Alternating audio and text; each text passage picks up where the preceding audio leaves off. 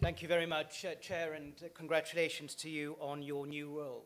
Could I take this opportunity to welcome the leader's ongoing comments and positive contributions towards the investment in our roads, particularly roads in North West Surrey. But can I also say that whilst politics is a robust undertaking, and it's right that we take our message forcibly to the public, particularly during election time, it's also incumbent upon us not to seek to mislead the public and certainly not to spread misinformation, even falsehoods. Yeah. And so I was surprised when I came across a Liberal Democrat election leaflet in the elections just past, which said, and I quote, "Conservative councils to slash spending on roads."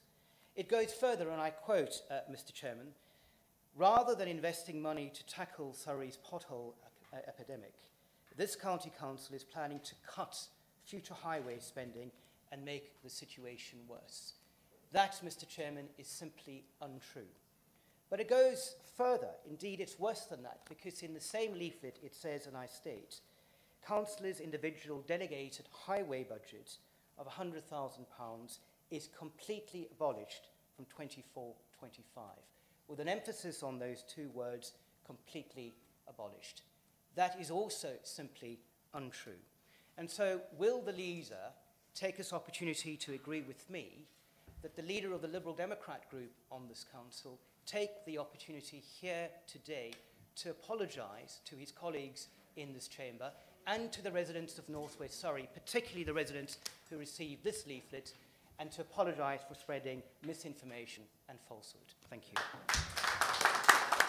O'Reilly. Thank you very much, Mr. Chairman.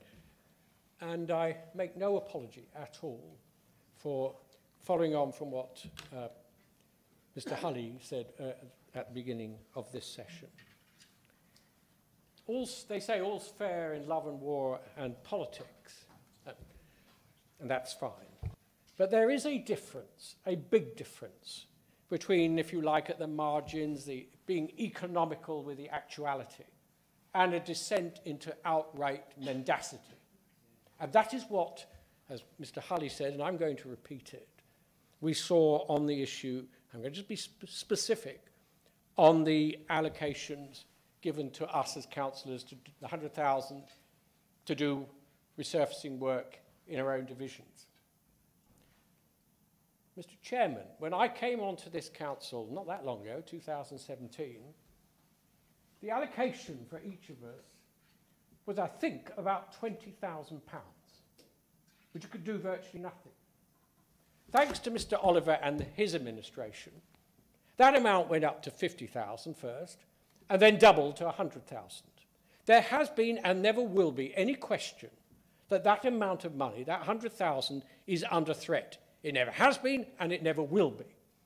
Indeed, as Mr. Oliver and indeed Mr. Dinas and Mr. Lewis may be able to confirm, that in the discussions that I had in my role as Select Committee Chairman, the discussion was whether, because of the inflation, we would increase the allowance from maybe 100,000 to maybe 120,000. Because of the budget, we weren't able to do that, but Mr. Dinas, I think, gave an assurance to all councillors that if their projects that they put in for the 100,000, actually because of inflation, went over 100,000, the projects would still be funded. This is an administration that is absolutely committed to us as members being able to deliver for our residents in our divisions. So, I would say with great respect to our Liberal Democrat colleagues, don't descend into this kind of nonsense. Because on our side, if you do, we will be unremitting and unrelenting in exposing that. And our residents are not fools. They can see when people are just playing silly politics, gesture politics, and those who are serious about delivering for our residents. I'm a little bit dismayed. I thought the last election that I fought and won, amazingly high numbers, but having said that, did I put in my manifesto anything about county? It is a local election. and it should reflect what your local borough's doing. Nothing to do with the council. If it's affected certain things, you could say that. I've done that in the past, like closing the Edge, the youth centre. But I didn't bring it into this election because it is local.